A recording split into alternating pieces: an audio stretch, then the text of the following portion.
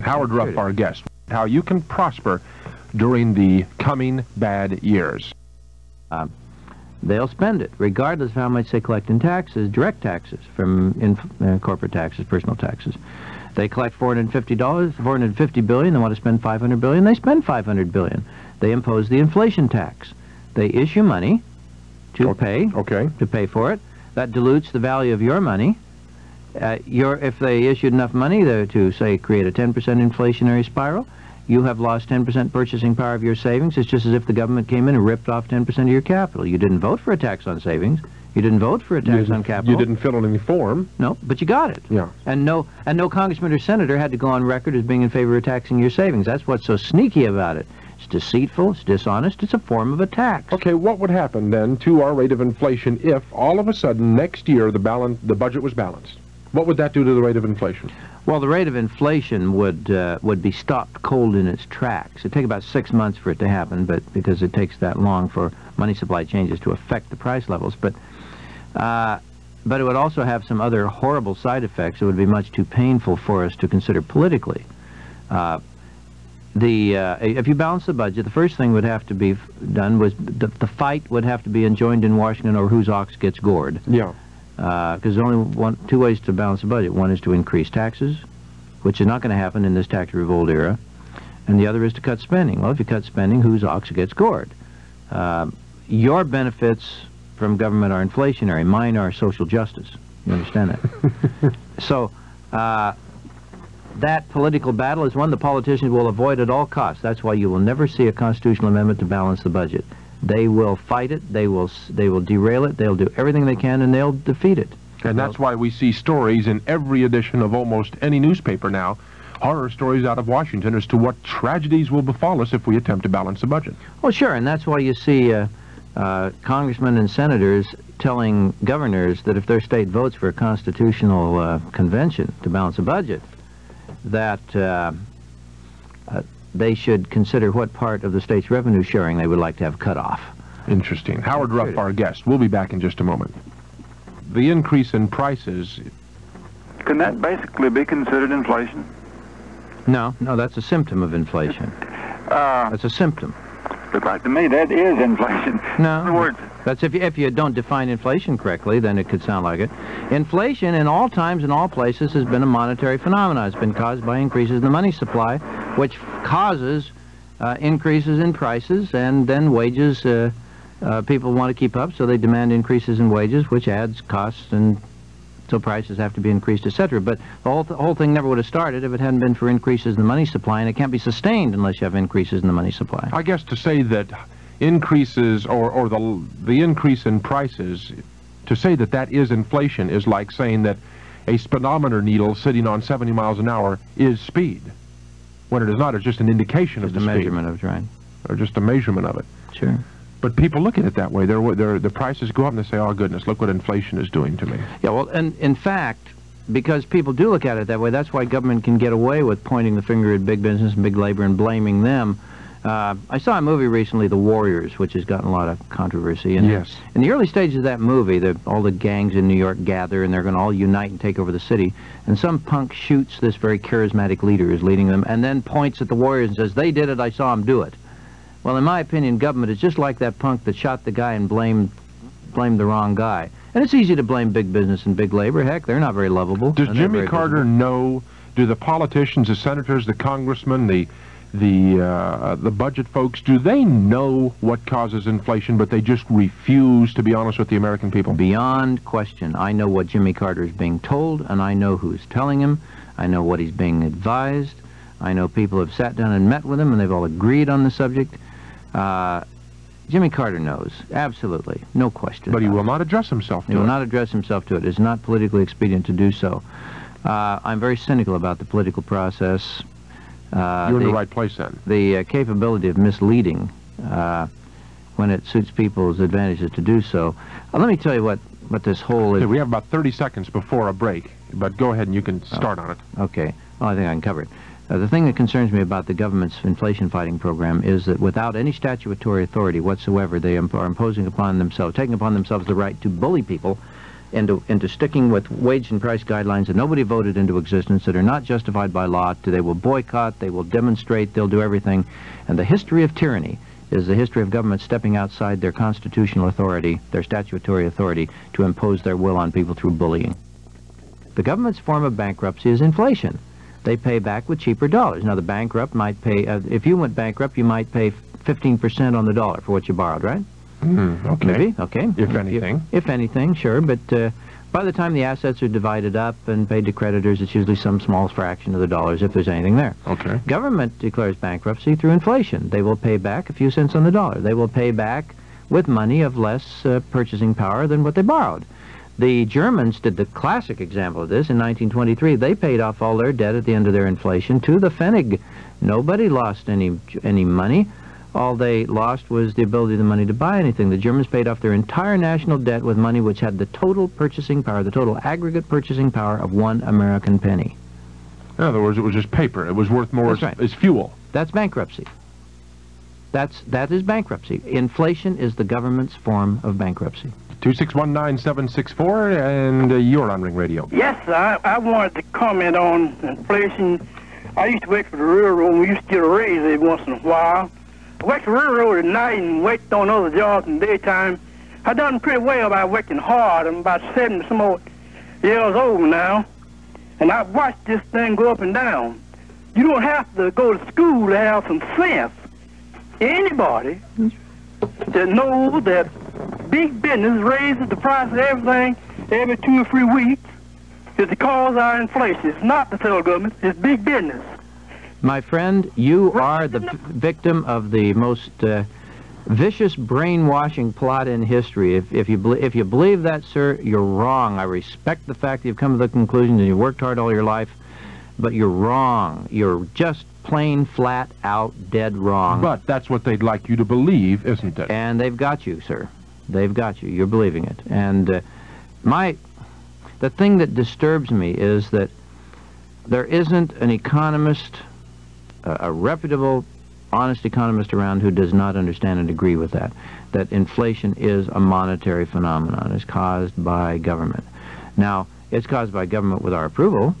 We vote for it. We vote for the programs that cause it. We didn't say, let's vote for 10% inflation or not, but we vote for the things that cause it. Mm-hmm. And the banks like it. The big New York banks love a little bit of inflation because they make a good amount of their money by loaning money to governments who spend more than they take in. Government securities is a very important part of their profit structure. If governments didn't spend more than they take in, there would be no government securities to buy.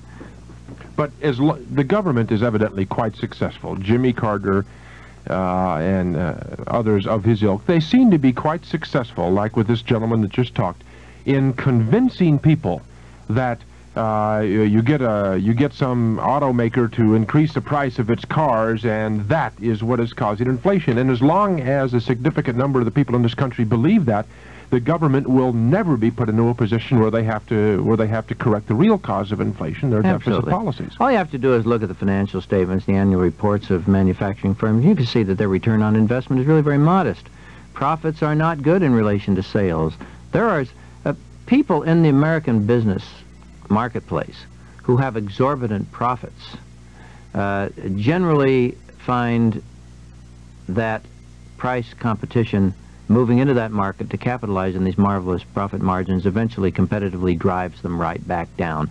That's why you can go across industry after industry, go across company after company that reports its earnings publicly, and you will see that they all earn about the same return on investment. They all fight the same struggles to make a profit. There is nothing is exorbitant across the board in American industry. In fact, my concern is that profits are being squeezed in American industry to the point where they do not have the money to expand, to replace obsolete plant and equipment, to create jobs so that gentleman there has a job on the railroad. It's the reinvestment of profits that is the key to the success of the whole free enterprise system. Okay, when we get back, if you have the figure on the top of your head, what percentage of available investment capital does the government take through their borrowing procedures, and what kind of effect does that have on us, if any? If you would spend just a minute attacking that if you have the figures available. We'll be back in a moment. who's to blame and what it's doing to us. The title of your book, though, is How to Prosper During the Coming Bad Years, and you don't spend all that much time in the book describing how bad it's going to be. You spend a lot of the time in the book telling people what they can do right now to make sure it doesn't catch them. Now, what is the most important thing that the average American person out there listening to this show right now can do to cover himself, so to speak? I mean, take Will Rogers' advice. Will Rogers, you know, the noted economist and financial advisor, Will Rogers? Heard of him. He said, invest in inflation, it's the only thing that's going up. Now, he was trying to be funny, but that was real good advice, and you can do it. Inflation can be a friend or an enemy. Let's say, for example, let's take shoes. Okay. Shoes, would you care to lay odds on whether or not the price of shoes will be higher or lower 2 years from now? Oh, sure, I'll lay odds will be higher. Okay, fine. In inflation, most everything's going up in price, so it shouldn't be very hard to find something to invest in. And people need shoes. That's right. So if you bought a 2-year supply of shoes, assuming that your feet will remain the same size for the next 2 years, and you'll be walking 2 years from now, and you own them and the price of shoes go up, the value of your holdings is increased. However, if you have to wait 2 years and buy them, the price of shoes went up, and it's taking a bigger chunk of your pocketbook. Okay. Okay, there's a very important principle. Buying on sales especially, and stockpiling a year or two supply of anything you use up and consume on a regular basis, shoes, jeans, spark plugs, distributor parts, flashlight batteries, toilet paper, light bulbs, you name it. You stockpile those things, buy ahead on sale, and I will guarantee you at least a 30% a year tax-free return on your money, especially if you buy them in sales when they're 20% off. Well, that's something any family can do. Oh, sure. Any family can go out and get an extra dozen rolls of toilet paper. Absolutely. But you want to really get enough to really look further ahead down the road than 6 weeks. Dozen. Yeah. So basically what I'm saying is that rather, it's the same as if Does that go for food, too? Pardon me for interrupting, but you include food in that? Sure. I include food in that. Things that have good shelf life and you can put on your shelves and keep for a year or two. Right. Now, let's say that you went out and found an investment that increased 40% in the next year, and then you sold it at a profit, gave Uncle Sam his piece of it in taxes, and then went out to buy something that had gone up 30%. You'd break even, right? Because your investment profits are chewed up in the cost of the things you have to buy. Okay. Maybe. In the best case, you break even. So avoid the middleman. Go out and buy now the thing that you would have sold that investment to buy 2 years from now. Go buy it now. Avoid the whole investment process, typical investment process. Can you give us an example on that? Shoes. The shoes. We're right back to shoes. Spark plugs. Some of the best things, because they're concentrated, don't take a lot of space, and have a 25 to 30% a year increase in cost, which again is increase in value. Hunting ammunition, 22, 30-06, 30-30. Spark plugs, a real good example. Prices are beginning to climb. Distributor parts, fan belts, tires, flashlight batteries. Keep them in the freezer. They'll keep forever if you do. Really? Oh, sure. Yeah, the colder the temperature, the longer the storage life of batteries. And those things are pretty concentrated, don't take up a heck of a lot of space. That's one way people with limited income can beat inflation. It's just that simple. Now, there are other things you can do to beat inflation. First, don't count on the government stopping inflation. They aren't going to. They just are not. We're going to live with it. Politically impossible to stop it, so you have to personally beat it. Another thing that I would suggest is that you look, and they're outlined carefully in my book, there's a whole list of investments that do well when inflation is climbing. For example, gold is the world's frightened money. There's only, if you put all the gold together, it's been mined since the world began to be a cube 90 feet square. There's not a lot of it around. And what form do you buy it in? Buy it in form of coins, bullion coins, South African Krugerrands, Mexican peso coins. Their price is always in relation to the value of gold with a small premium, but a premium which you recover when you sell it, because a premium goes with the coin.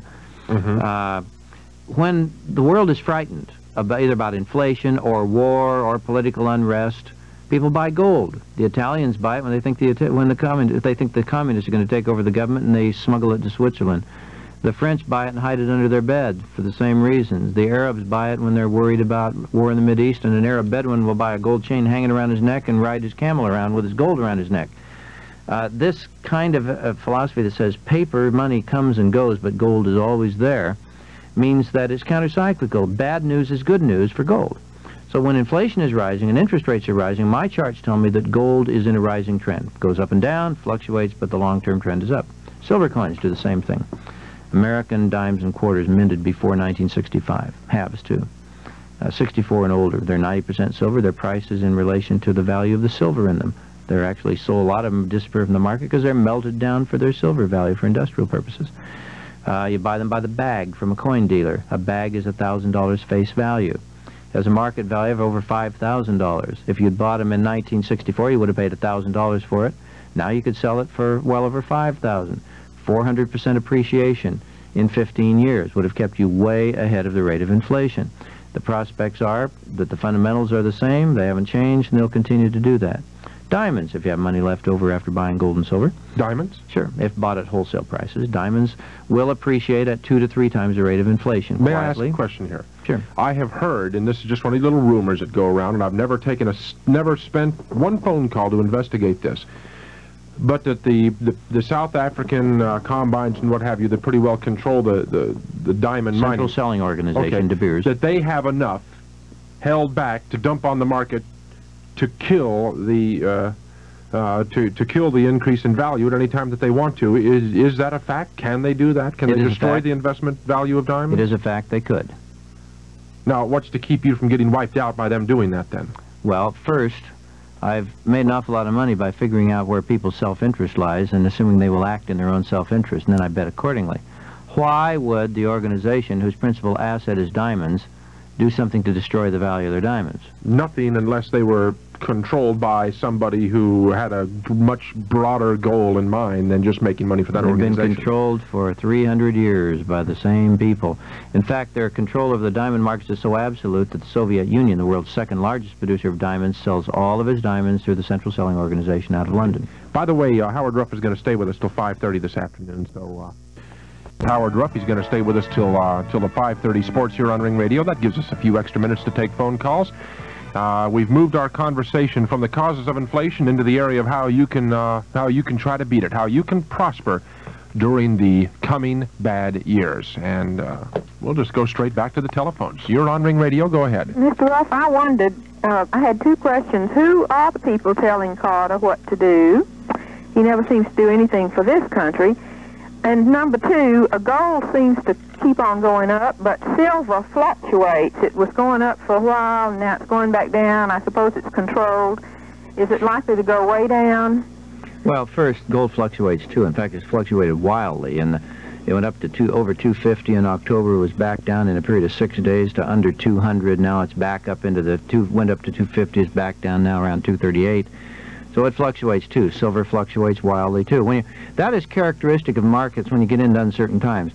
Silver has 2 forces working on it. One, it's an industrial metal, and we're at the end of an industrial expansion where the demand for it is at its peak. Second, it's a monetary and fear metal, so people are going into it because of that, and good news will drive it down, and bad news will drive it up. Well, you say that with industrial production off, there won't be the demand for it? Yeah, eventually, yeah. But how soon? But right now, at the peak of end of a 4-year economic expansion, there is a lot of industrial demand. But in my opinion, the slack in the industrial demand will be taken up by the fear demand for silver. If you have a choice, which way would you go, gold or silver? I diversify. They serve different functions. Silver coins are small denomination amounts that are easily divisible if you needed to buy something with if you had a total collapse of the currency. But it's also bulky. It's not a good place to store large sums of money because it takes roughly 30 times the space for a given number of dollars as gold. Because gold is roughly, it's 30 times more expensive per ounce, or, well, actually more than that. So I like to diversify. I like to start out with a bag of silver coins for each member of the family. Then I like to go to an equivalent number of gold coins if I have any money left over. Do you like silver bullion? First? Pardon? Do you like bullion? No, I prefer coins. Bullion-type coins. To me, bullion-type coins are the equivalent of bullion, except you don't have to have them assayed and certified when you sell it. You can just walk into a coin dealer with a gold coin and sell it anytime you want. What about jewelry? Well, jewelry only if it is a work of art by a recognized artist in the field where it has value. I was looking at your ring there, which is beautiful. Yeah, I've got a gold ring that my wife had me buy for my own Christmas present from a tax-free shop on board a cruise ship in the Caribbean. We had a seminar with our subscribers on board that ship, so I bought that. But I bought that because it was pretty and my wife wanted me to have it, not particularly as an investment. I could buy the same amount of gold for half the price. There's a lot better ideas than going to a foreign country for interest. In the first place, we're going to have inflation rates high enough that 11% return isn't going to even keep you even with inflation. That's point number one. Point number two, we're going into a period of great financial excitement in the international marketplace. Now, you're talking about we're going to do this. How long a period of time are you talking about? I mean, do you think we could... Would you believe next month? Maybe 2 months, 6 months? Imminently, then. Imminently, that's right. The inflation rate, the Consumer Price Index in the news broadcast just a few minutes ago showed that on the wholesale level, the wholesale price index, annual increase of 12% a year. The January figures indicated anywhere from 12 to 16% per annum. That's the rate of inflation now. 11% return, especially if you're going to pay income tax in the United States federal government on that profit, means it's even less than that. You're going to lose money. Second, in a period of great international financial instability that we're going to be running into, I think it may become difficult to move money across international borders. And I have a bias in favor of having my money where I am. Well, we're doing it illegally now, let's face it, you know. Yeah, okay, well... But my question, what I wanted to say is this, at least over there, we'd be making more. And I understand what you're saying about the interest going up higher, the inflation rate going up higher than the interest that we could be getting on it. Sure. But that's better than nothing, isn't it? Well, of course it's better than... It's better than not getting any interest. However, there's a thing that's even better than that. That's capital gains, capital appreciation. The name of the game today is not income or interest. The name of the game today is capital appreciation. Stick with things that are going to go up in value faster than the rate of inflation, fast enough to compensate for the rate of inflation and the interest you're not getting. So you go into precious metals. There's a lot better ideas than going to a foreign country for interest. A lot of people thought it was neat to go to Mexico a year and a half ago, and then the Mexicans devalued 40% and ripped off the gringos. There's always a reason for a high return. Whenever there's a high return, there's almost always a high risk attached to it when you have a fixed dollar-denominated investment or denominated in any currency. And you are going to feel silly a couple of years hence if you find out that you've got all this money in a foreign bank and you have absolutely no way to get it into this country and use it. Okay, last point. When the United States catches a cold, the rest of the world gets pneumonia. I happen to think this economy will be the most stable of all the economies, and I'd rather have my money in counter-cyclical investments in this country. The only justification that I could think for having money overseas would be to take maybe a small percentage of your liquid assets, send it to Switzerland. You can have it in any currency you want over there. And then if the government does something stupid, like freezing money in bank accounts to prevent runs on the banks, which they might, at least you have some money sitting over there where you can decide whether to comply with some dumb government order about what you will or will not do with your money. At least gives you time to think about it. But a small percentage of your holdings only. 2619764's number, of your holdings. You're not saying that people should not have a savings account in a local bank, are you? I am. You are. No savings account. No savings account. I've always felt, and tell me where my reasoning is wrong and how you would accomplish the same objective. Have 3 months living expenses in a savings account where you can get it immediately. Okay, there are better places to put it than in the bank. Okay. Right now there are money market funds. These are mutual funds which invest strictly in short-term, high-safety, highly liquid securities. They'll buy treasury bills, 91-day treasury bills. They'll buy maybe a bank acceptance paper. They'll buy corporate paper. Strictly high-velocity money market instruments. Mm-hmm. The yields on these funds run anywhere from 9 to 11 or 12%. They're instantly liquid. You can get your money out of it anytime you want. In fact, they even issue you checks which you can write against your account to draw funds from it. Any check over $500. It's the same as having an interest-bearing checking account, and it yields higher than any savings accounts I know right now, simply because short-term interest rates are so high that you can buy these money market funds. They don't charge commissions. They make their money by taking 0.5% of the assets of the fund, but they yield so high that you still net out a very high return. Dreyfus Fund, for example, their liquid assets fund. The Capital Preservation Fund in California, which invests in nothing but treasury bills. If you don't have enough money to buy treasury bills at $10,000 a shot, you can put your money in Capital Preservation Fund. Much better place than banks. We use it in my business. I have a large publishing company publishing my newsletter.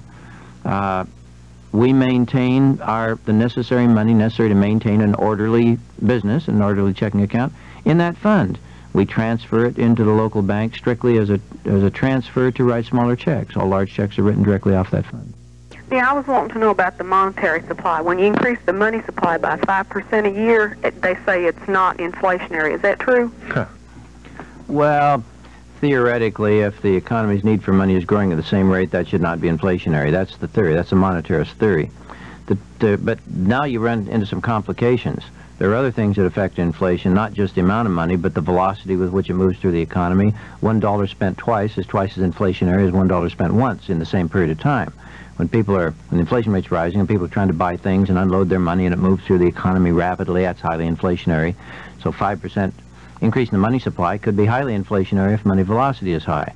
In addition to that, the money supply creation is not under the control of the Federal Reserve. They try to push the buttons, but there's some buttons that don't work.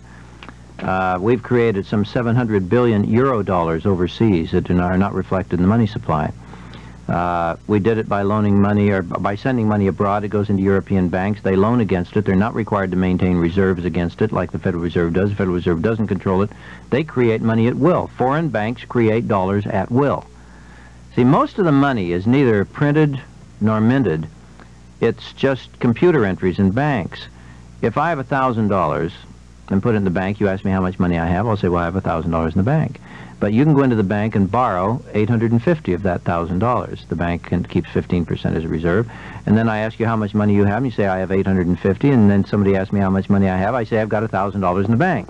Nobody printed any more money, but there's now $1,850. Yeah. And then that gets spent and into someone else's account and borrowed against and so forth. The European banks do the same thing, except they don't have to limit themselves to loaning only $850. They can loan the full $1,000, and who knows whether or not they might be loaning $2,000 because it never gets called on them. It's just created. It's in the banking system. Monstrous amounts of dollars sitting out there.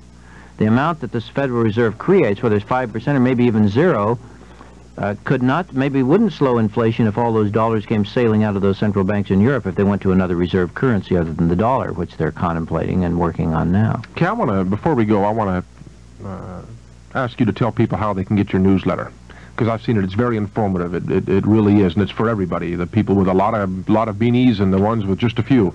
In my unbiased opinion, it's the best newsletter ever written. Well, if you didn't think it was, you ought to stop publishing it. In my humble opinion. How do you get it? Well, you write to me, Post Office Box 172 in Alamo, California. We've printed a 64-page highlights from my first 2 years of my newsletter that we have a surplus supply of. We'll be happy to give away if anybody wants any. Send me one. Yeah, sure. 64-page highlights. Just drop me a note to Howard Ruff, P.O. Box 172, Alamo, California, and ask for the best of Ruff. I bet you were responsible for at least 90% of the mail volume in Alamo, California. Oh, we are by far the biggest single mailer, and we're the... yeah, we probably are. If you just send it to Ruff, Alamo, California, you'd get there, wouldn't it? You probably would. Okay. Howard, I want to thank you for coming by, and especially for spending the extra time. I know you had some friends waiting for you, and if you're back in town, I know Chip Wood is quite jealous because you were on my show and not his, but if you're back in town, I hope that you will call, let us draw straws, and one of us will have you back on the air again. Delighted to do it. And remember, there's... got a lot of listeners here now. I want to come in the spring or the summer. I'll come if you can find somebody who'll take me bass fishing. I've wanted to experience southern bass fishing. Yeah, well, we have people that can do that too. Thanks for being with us. You bet. Sports is next. We'll be back. That box number for the Howard Ruff, by the way, is box 172, Alamo, A-L-A-M-O, California. Don't do that, Frank. That's disgusting. That is revolting. I've got to sit here in this chair looking at you through this glass window and watching you. That's terrible. Ah, goodness. 24 minutes until 6. Excuse me, I had to reprimand my director here. You're on Ring Radio. Sat here through everybody, been on since 4:30, Neal. Oh, well, that's the way the old pickle squirts. Anyway, so it didn't matter. Yeah. Listen, I got a couple things to toss out to you. The Marta thing, you got me mad on top of mad. So last time I didn't get to talk to the Ash. I didn't know you were a member of a wife-swapping outfit. Wait a minute. Who told you that? Well, never mind who told me, but I didn't realize it until this afternoon. Uh-huh. Well, we won't get into that either. Is that a play on words? Yeah. Well, go ahead. Okay. What I was going to ask the guy was, and I'll ask your opinion about it. I'm of the opinion that being a non-smoker and non-drinker, when the collapse comes, and it's going to be a collapse, it's just right through the bottom of the tube, you might as well have a good stock of booze and cigarettes around, because those people aren't going to change their habits no matter what. And you'll be able to barter for good things like food and, you know, gasoline and things with your cigarettes and your booze.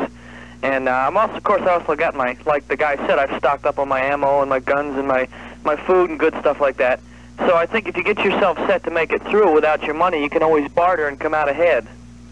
And I don't know what you think, but I'm planning to do it that way. I am going to start doing that. I'm not going to do it as a hedge against disaster, but I am going to do it. I'm going to follow some of his advice. Like go out and buy a box full or a gross of flashlight batteries and spark plugs and I'll have my Chrysler probably for a couple of years, so go out and buy 5 sets of spark plugs for it and do it now. Right. Maybe a couple of hundred rolls of toilet paper and paper towels. Paper products are going up very fast, and that... Also, like in my case, I've got an older model car. A lot of folks laugh because I haven't traded my car in. But it's an old model, 4-cylinder, gets good mileage, and it requires only 4 spark plugs. And it's one of these ones, you know, I can totally dismantle and work on myself. And I've kept that. It's worth maybe $900, but you get into a situation where the gas is real hard to come by, and you've got a car that you can pull spark plugs out of clean and re-gap without having to buy 8 brand new ones. You're going to be in pretty good shape. Mm-hmm. And I'm also stocking up on some other things people haven't thought about, like communication equipment, radio equipment, and other things like this that's going to be necessary. Also things like knives, sharpening stones, stable foodstuffs, bags of rice. You know, all of this comes into play. Supply of food down there. I got all that stuff. Yeah. But, you know, like I got my handguns with the holsters and enough ammo. It comes down to it, I can trade off some ammo for food. Well, you could. That is something that I really like. I like to barter. Oh, I love it. Now, you know... That's how I got my wife. I saved the coupons. Did you really? Yeah. She didn't come in a box of cereal, did she? Cracker Jacks. Uh-huh. Eddie, what? Did you get my letter? Yes, that's why I was mentioning the wife swapping club. That's why. Are you going to bring that up later? I think you should. I thought that was kind of fat. I don't know. How would it do me any good now? You mean, how would what do you any good now? I'm not following you, and I know it's my fault. Okay, say the money... Okay, so you're telling people to go invest their money in houses, land, and this. I am? Well, you were saying it last week. Well, I don't know that that's a good hedge against an absolute total collapse, but then I'm not saying that we're going to have an absolute total collapse. But the best thing is gold. That's something you can keep, right? Well, yes, that is one of the things, but you wouldn't want to have it all in gold either, would you, sir? No, I don't think so. But I still can't understand there. You know, say for instance you do all this and you lose your job and can't pay your bills and things. What would you do? They'll take it back. Well, that's right. If you had a house and it cost you or some land and it cost you X number of dollars to service the debt on that land, maybe you ought to have enough stored away where you could service that debt for 6 months down the road if you were to lose your job. Okay, if you put money in the bank, if the bank crashes, will your money be secured? No. Okay, let's talk about that. You know, you hear the FDIC? Yeah. Okay, savings insured by the FDIC and what have you. There are $750 billion in savings in the banks in this country, approximately. Okay. $750 billion. Now, how much money would you say the FDIC has to back all that up? I don't think they have half that much. They have $9 billion. $9 billion to back up $750 billion in savings. Now, I personally don't think that there's any danger there right now. I don't think it's all going to collapse. Well, the way you've been talking today, Neal, it's been scaring me. Well, I think that you should be alarmed enough to start working to protect you and your family from a possible collapse. And quite frankly, I think that his book, How to Prosper During the Coming Bad Years, is an excellent one. Oh, okay, then. Thank you. Okay, thank you. 2619764, Ring Radio. A while ago when you were talking about the gold coins, you didn't mention the one that's produced right here in the Atlanta area, the gold phoenix. Well, I know that there is a gold phoenix, sir. I'm talking about gold coins that have a worldwide recognized value that are part of the currency of the official currency of a particular nation or country. Well, it'd be equal to the Krugerrand, wouldn't it? Well, I don't know if it is or not, sir. I'm not that familiar with the Phoenix. They're in ounces, you know. And I would say to you, and I'm not, you know, if gold is gold, let's face it, but I also will say to you that if you happen to be in Brussels, Belgium, and you need to deal in Krugerrands, they're going to know what a Krugerrand is there. They may not know what a Phoenix is. Well, I believe they would because it's stamped, you know, in the ounces. It's not as... Well, of course, that's all it would take if it's stamped on there. 14 minutes until 6 o'clock, and you're on Ring. Neal, in reference yeah. to the lady caller before, you can buy gold pesos. I know my dad's got one that he wears around his neck. It's a 50 peso. And it's worth about $275. Somebody says it's worth about, like face value, about $18. Mm-hmm. But you can get gold pesos. Oh, one more thing. The man you had on before, your guest, said that jewelry wasn't a good investment. Well, he's wrong. Let me tell you what you can do. A lot of times people have gold jewelry that they want to sell, and you can buy it for more or less the gold content in it. And it's worth about twice as much as what you've paid for it. So, gold jewelry is a good investment if you can buy it right. It may well be if you're smart. Yeah. If you know what you're doing. Okay? Okay. Marietta Motorhomes out there, they'll tell you how you can buy a motorhome. Talking about buying things. A lot of people say, oh, goodness, I'd like to have a motorhome. Boy, what fun that would be to go tooling around the country. But I don't have that kind of money. At Marietta Motorhomes, not only do they have in stock a number, dozens of beautiful brand new motorhomes, but they also have ways that you can buy them that will afford you tax advantages and will put you in a position where other people can make your motorhome payments for you. Now, isn't that handy? Having other people make your motorhome payment for you? That can happen. Why don't you talk to Bill Bryant? He's the ace salesman over there. He knows the business. You could also talk to Charlie Dell. He knows the business and owns it. You see. But Bill or Charlie or any of the other fine crowd at Marietta Motorhomes out there in the 4-lane highway in Marietta across from Dobbins. Motorhomes are beautiful. What fun they are. Going to football games, weekend outings, vacations in the summer. And they're a lot easier to buy than you think they are. Marietta Motorhomes, 4-lane highway, Marietta across from Dobbins. You're on Ring Radio. If Atlanta has $87 million surplus, why do they want to raise taxes?